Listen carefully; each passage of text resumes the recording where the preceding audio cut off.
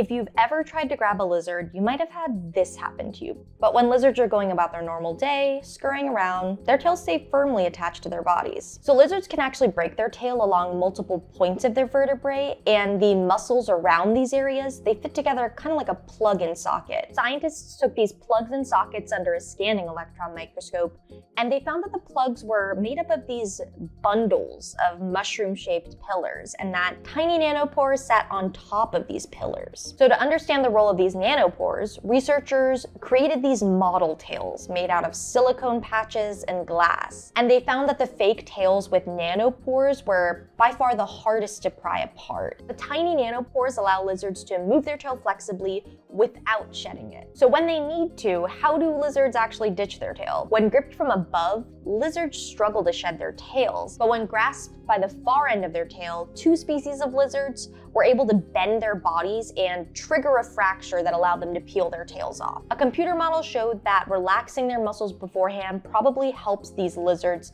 initiate this escape mechanism. And luckily, after they drop their tail, they can grow them back as cartilage in the following weeks.